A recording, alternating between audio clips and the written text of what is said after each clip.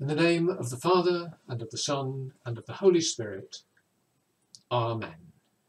Grace, mercy, and peace from God our Father and the Lord Jesus Christ be with you, and also with you. So let us pray. Almighty God, to whom all hearts are open, all desires known, and from whom no secrets are hidden, cleanse the thoughts of our hearts by the inspiration of your Holy Spirit, that we may perfectly love you and worthily magnify your holy name, through Christ our Lord. Amen. After a moment of silence to reflect on how we've lived our lives over the last week, let us confess our sins in penitence and faith, and firmly resolved to keep God's commandments and to live in love and peace with all.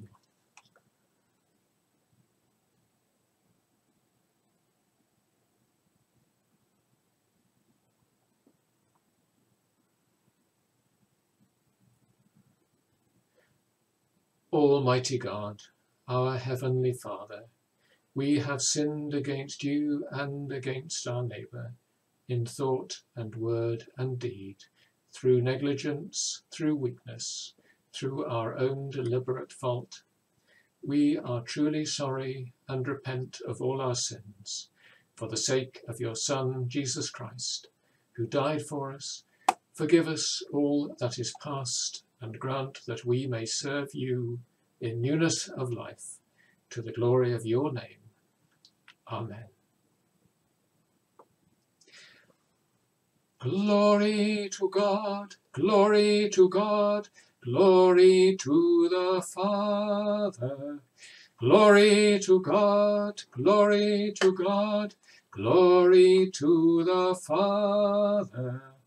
To God be glory forever. To God be glory forever. Alleluia, amen. Alleluia, amen. Alleluia, amen. Glory to God,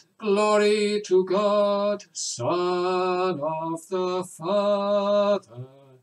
Glory to God, Son of the Father. To God be glory forever. To God be glory forever. Alleluia, amen. Alleluia, amen. Alleluia, amen. Glory to God, glory to God, glory to the Spirit. Glory to God, glory to God, glory to the Spirit. To God be glory forever. To God be glory forever. Alleluia, amen. Alleluia, amen. Alleluia, amen. A collect for Christ the King. Let us pray. Heavenly Lord, you long for the world's salvation. Stir us from apathy, restrain us from excess, and revive in us new hope that all creation will one day be healed. In Jesus Christ our Lord. Amen. A reading from Ezekiel, chapter 34, verses 11 to 16 and 20 to 24. For thus says the Lord God, I myself will search for my sheep and will seek them out. As shepherds seek out their flocks when they are among their scattered sheep, so I will seek out my sheep. I will rescue them from all the places to which they have been scattered on a day of clouds and thick darkness. I will bring them out from the peoples and gather them from the countries, and will bring them into their own land. And I will feed them on the mountains of Israel, by the watercourses, and in all the inhabited parts of the land. I will feed them with good pasture, and the mountain heights of Israel shall be their pasture. There they shall lie down in good grazing land, and they shall feed on rich pasture on the mountains of Israel. I myself will be the shepherd of my sheep, and I will make them lie down, says the Lord God. I will seek the lost, and I will bring back the strayed, and I will bind up the injured, and I will strengthen the weak. But the fat and the strong I will destroy. I will feed them with justice. Therefore, thus says the Lord God to them, I myself will judge between the fat sheep and the lean sheep. Because you pushed with flank and shoulder, and butted at all the weak animals with your horns until you scattered them far and wide, I will save my flock, and they shall no longer be ravaged, and I will judge between sheep and sheep. I will set up over them one shepherd, my servant David, and he shall feed them. He shall feed them and be their shepherd, and I, the Lord, will be their God, and my servant David shall be prince among them. I, the Lord, have spoken. This is the word of the Lord. A reading taken from St. Paul's letter to the Ephesians, chapter 1. Now that I have heard of your faith in the Lord Jesus, and the love you bear towards all God's people, I never cease to give thanks for you when I mention you in my prayers. I pray that the God of our Lord Jesus Christ, the all-glorious Father, may confer on you the spiritual gifts of wisdom and vision with the knowledge of him that they bring. I pray that your inward eyes may be enlightened, so that you may know what is the hope to which he calls you, how rich and glorious is the share he offers you among his people in their inheritance, and how vast are the resources of his power open to us who have faith. His mighty strength was seen at work when he raised Christ from the dead and enthroned him at his right hand in the heavenly realms, far above all government and authority, all power and dominion, and any title of sovereignty that commands allegiance, not only in this age, but also in the age to come. He put all things in subjection beneath his feet, and gave him as head over all things to the church, which is his body, the fullness of him who is filling the universe in all its parts. This is the word of the Lord. Thanks be to God. Hear the gospel of our Lord Jesus Christ according to Matthew. Glory to you, O Lord. When the Son of Man comes in his glory, escorted by all the angels, then he will take his seat on the throne of glory. All nations will be assembled before him, and he will separate people one from another, as the shepherd separates sheep from the goats. He will place the sheep on his right hand and the goats on his left. Then the king will say to those on his right hand, Come, you whom my Father has blessed, take as your heritage the kingdom prepared for you since the foundation of the world. For I was hungry, and you gave me food. I was thirsty, and you gave me drink. I was a stranger, and you made me welcome. Lacking clothes, and you clothed me. Sick, and you visited me. In prison, and you came to see me. Then the upright will say to him in reply, Lord, when did we see you hungry and feed you, or thirsty and give you drink? When did we see you a stranger and make you welcome, lacking clothes and clothed you? When did we find you sick or in prison and go to see you? And the king will answer, In truth, I tell you, in so far as you did this to one of the least of these brothers of mine, you did it to me. Then he will say to those on his left hand, Go away from me, with your curse upon you, to the eternal fire prepared for the devil and his angels. For I was hungry, and you never gave me food. I was thirsty, and you never gave me anything to drink. I was a stranger, and you never made me welcome. Lacking clothes, and you never clothed me. Sick and in prison, and you never visited me. Then it will be their turn to ask, Lord, when did we see you hungry or thirsty, a stranger or lacking clothes, or sick or in prison, and did not come to your help? Then he will answer, In truth, I tell you, insofar as you neglected to do this to one of the least of these, you neglected to do it to me. And they will go away to eternal punishment, and the upright to eternal life. This is the gospel of Christ. Praise to Christ, to you, O Christ.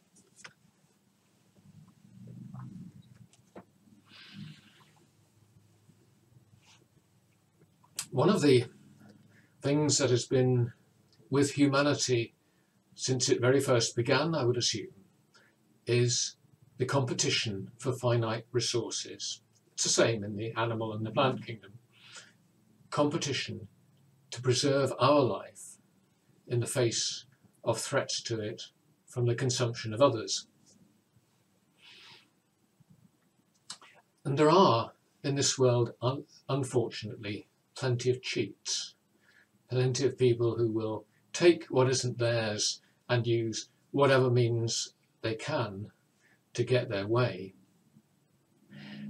I don't know about you, but I felt a huge sense of powerlessness when the first results of the American election started coming through, showing Trump in the lead. My heart sank. I felt, surely we cannot have another 4 years of this evil.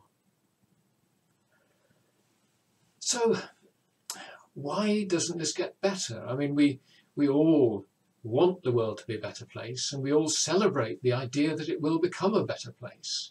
Diwali, the Hindu festival, which has happened this month, it's about the triumph of light over darkness, good over evil. So why doesn't it seem to get any better?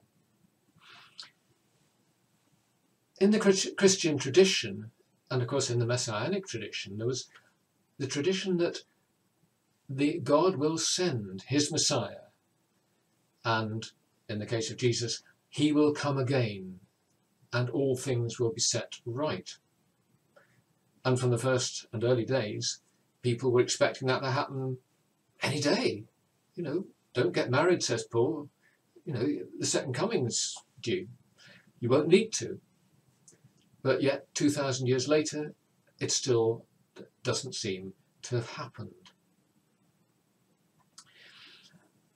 It's not that there haven't been sort of victories for good over evil. I mean, it looks as though, barring the unthinkable, that Joe Biden will be president. And also this month, of course, we've had Remembrance Sunday, which remembers the triumph of the Allies over fascism. There are also the little victories, the goodness that people produce from their hearts that benefit others. There's the kindness, the generosity, there's the justice, and there is the sacrifice. And those are indeed victories of the kingdom. And they are, in a sense, second comings. Jesus is made real in those comings, in our actions. He is made real in us. We become, at those moments, truly the body of Christ. But, especially to the disciples, the idea of Jesus being crucified was unthinkable. And then when it happened, it must have seemed like the absolute and total disaster that they had feared. But it has been said that it's better to fail in pursuit of a cause that will ultimately succeed than to succeed in a cause that will ultimately fail. But to keep our spirits up, to believe that the cause of which we are part, the kingdom of God, being followers of Jesus, will ultimately succeed, we need some kind of vision. And I believe that celebrating Christ the King is reminding ourselves of that vision where, in the end times, everything will be made good again. Justice will reign, peace will be throughout the earth. But that crown of gold which Jesus wears was not worn without first wearing the crown of thorns. Amen.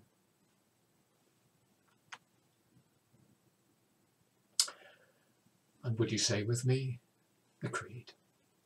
We believe in one God, the Father, the Almighty, maker of heaven and earth, of all that is seen and unseen.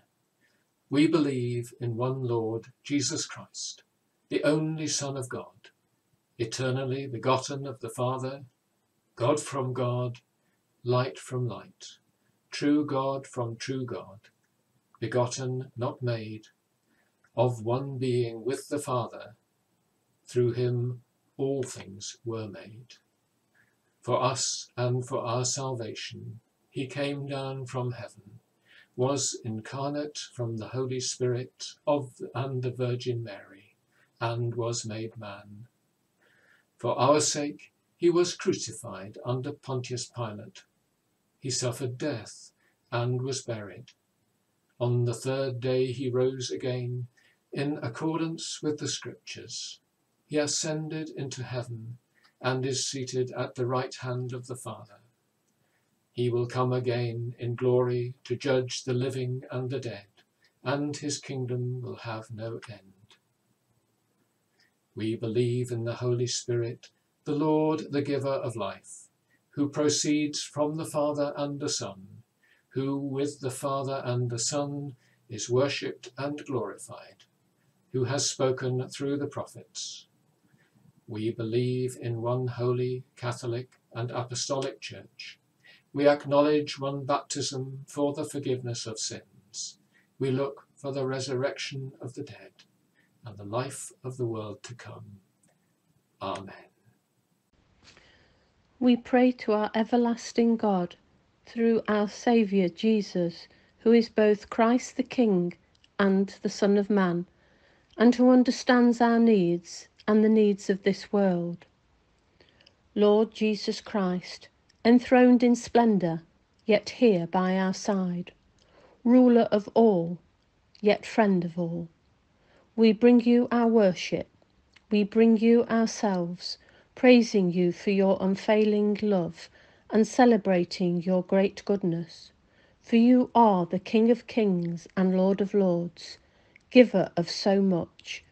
We praise your name, Lord, we praise your name. Lord, in your mercy, hear our prayer. We pray for peace, Lord. Have mercy on our broken and divided world.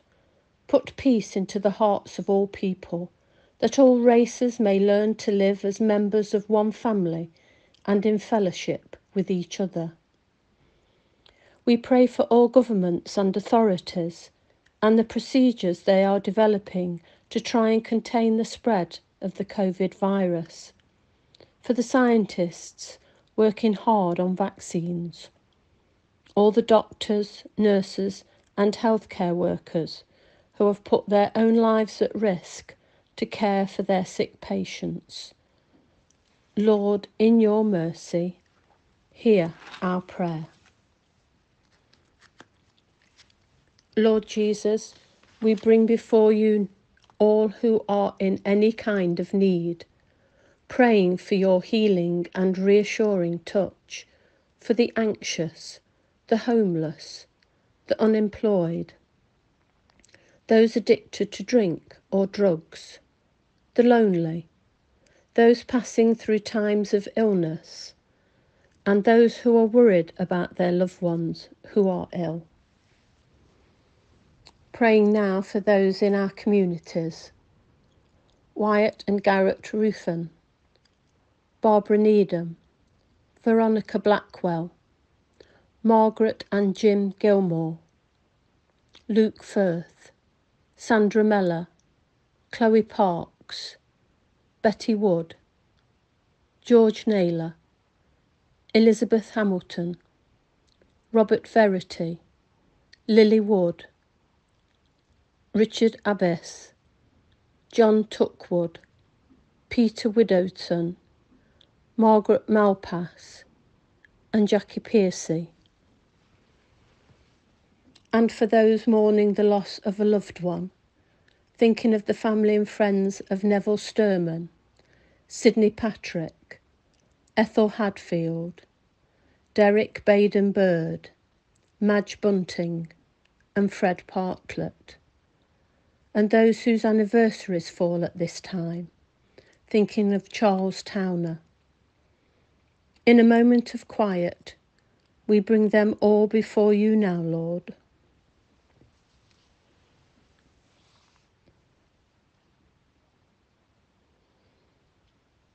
May all who are suffering in any kind of way know the comforting power of your presence and the wholeness only you can give. Lord, in your mercy, hear our prayer. Christ the King, you are higher than our highest thoughts, greater than we can ever begin to imagine. There is nothing that you are unable to do, no one you are unable to change. You are always at work within us, reaching out to transform our lives. We praise you for all that you have done for us, the good things that we have received from your hands, the guidance you have so freely given. We praise you for your continuing presence here with us. Help us to sense your nearness and hear your voice, responding freely and gladly in faith, not holding back, but accepting your love and lifting our hearts in grateful worship and heartfelt praise. Merciful Father, accept these prayers for the sake of your Son, our Saviour, Jesus Christ. Amen. To crown all things, there must be love, to bind all together and complete the whole. Let the peace of Christ be rule in our hearts. The peace of the Lord be always with you, and also with you. Please find a way to share the peace with those who are sharing this service with you.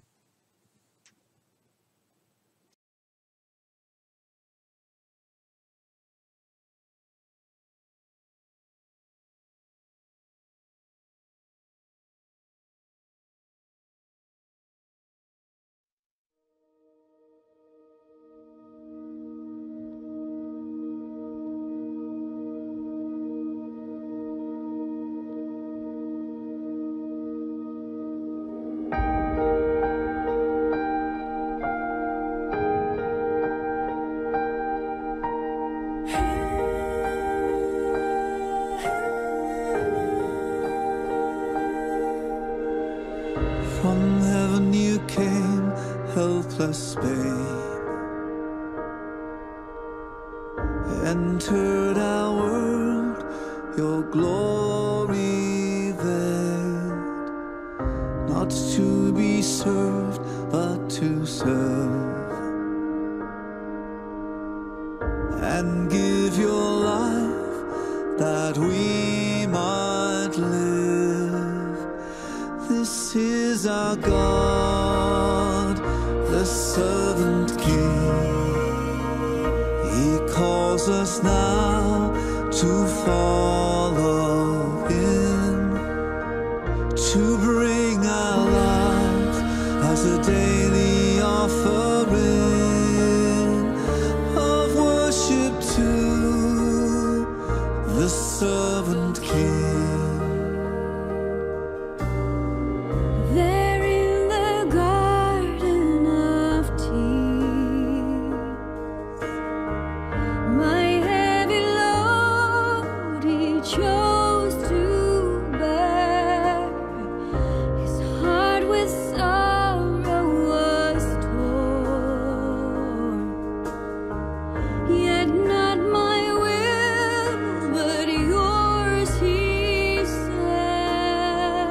This is our God, the servant King. He calls us now to follow him, to bring our lives as a daily offering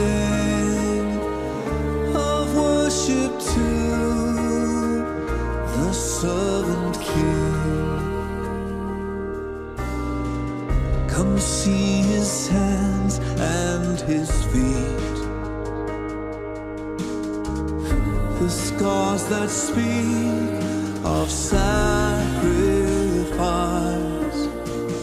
hands that flung stars into space,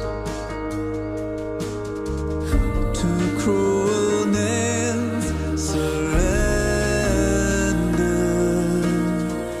This is our God, the servant King. He calls us now to follow him, to bring our lives as a daily offering of worship to the servant King. So let us learn how to serve, and in our lives enthrone him, each other's needs to prefer. For it is Christ we're serving. This is our God, the servant King. He calls us now to follow him, to bring our lives as a daily offering of worship to the servant King, to the servant King.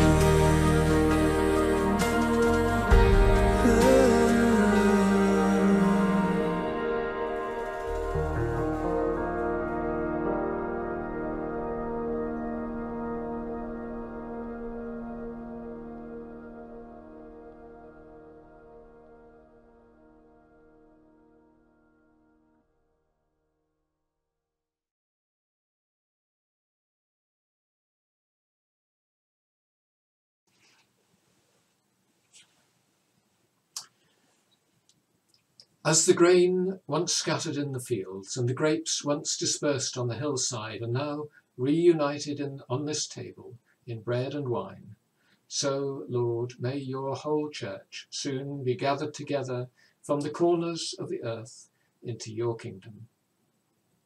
Amen. The Lord be with you, and also with you. Lift up your hearts. We lift them to the Lord. Let us give thanks to the Lord our God. It is right to give thanks and praise. Father, you made the world and love your creation. You gave your Son, Jesus Christ, to be our Saviour. His dying and rising have set us free from sin and death. And so we gladly thank you with saints and angels, praising you and saying, Holy, holy, holy Lord, God of power and might, heaven and earth are full of your glory. Hosanna in the highest. Blessed is he who comes in the name of the Lord. Hosanna in the highest. We praise and bless you, loving Father, through Jesus Christ our Lord. And as we obey his command, send your Holy Spirit, that broken bread and wine outpoured may be for us the body and blood of your dear Son. On the night before he died, he had supper with his friends, and, taking bread, he praised you. He broke the bread and gave it to them and said, Take, eat, this is my body, which is given for you.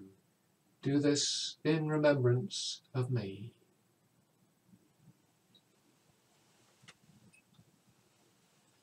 When supper was ended, he took the cup of wine. Again he praised you and gave it to them and said, Drink this, all of you. This is my blood of the new covenant, which is shed for you and for many for the forgiveness of sins. Do this as often as you drink it, in remembrance of me.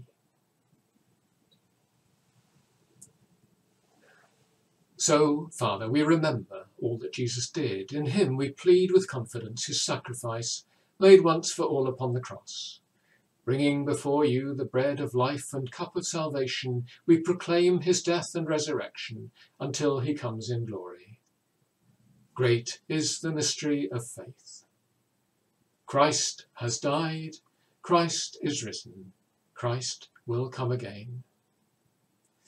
Lord of all life, help us to work together for that day when your kingdom comes, and justice and mercy will be seen in all the earth. Look with favour on your people, gather us into your loving arms, and bring us with St. James and St. John the Baptist and all the saints to feast at your table in heaven. Through Christ, and with Christ, and in Christ, in the unity of the Holy Spirit, all honour and glory are yours, O loving Father, for ever and ever. Amen. And so, would you join with me in the prayer that Jesus taught? Our Father, who art in heaven, hallowed be thy name. Thy kingdom come, thy will be done, on earth as it is in heaven. Give us this day our daily bread, and forgive us our trespasses, as we forgive those who trespass against us. And lead us not into temptation, but deliver us from evil. For thine is the kingdom, the power, and the glory, for ever and ever. Amen.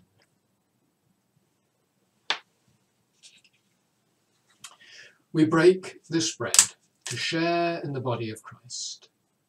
Though we are many, we are one body, because we all share in one bread.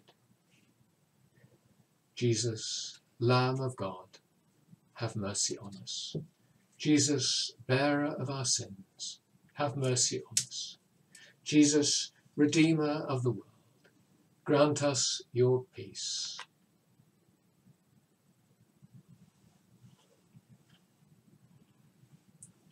The body of Christ, keep me in eternal life. Amen.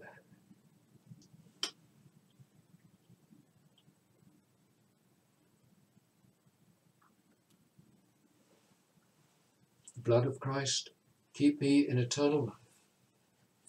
Amen.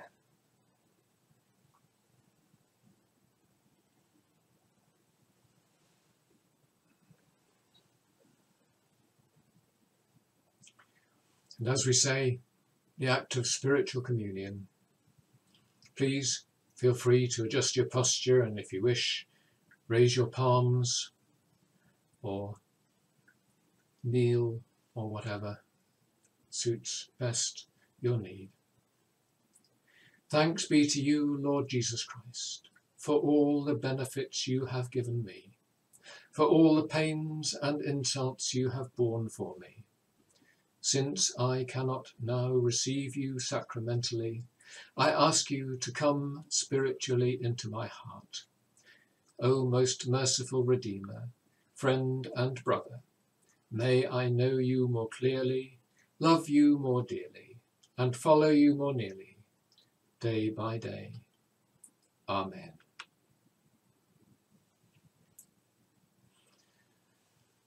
Father of all, we give you thanks and praise that when we were still far off, you met us in your Son and brought us home. Dying and living, he declared your love, gave us grace, and opened the gate of glory. May we who share Christ's body live his risen life. We who drink his cup bring life to others. We whom the Spirit lights give light to the world. Keep us firm in the hope you have set before us, so we and all your children shall be free, and the whole earth live to praise your name. Through Christ our Lord. Amen.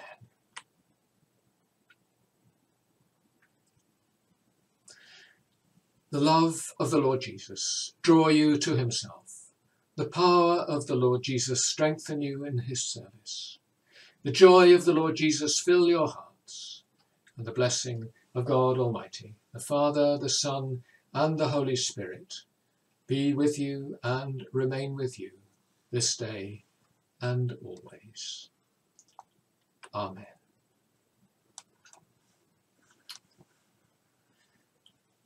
So if you're not going anywhere, remain.